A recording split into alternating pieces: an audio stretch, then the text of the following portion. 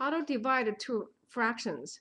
That's a pretty interesting question in that this is important material once you start learning algebra stuff, and then we have a lot of the division simplification of fraction by fraction.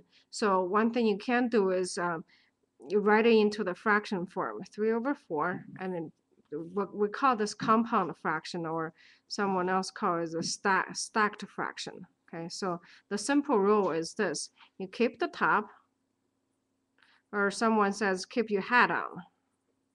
Keep hat on. And then that's the first step. And then you multiply, change this division into multiply, and you flip the bottom, or what we call it a reciprocal. Okay, so flip. One of my students say maybe it's a flipper. So you keep the hat on, wear a flipper.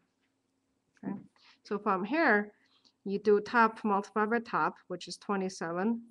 Okay, 4 times 4, which is bottom times bottom, which is 16. So again, the rules are when you have complex fraction that's stacked up is keep the hat on, that's the top, and wear a flipper, which is flip the bottom.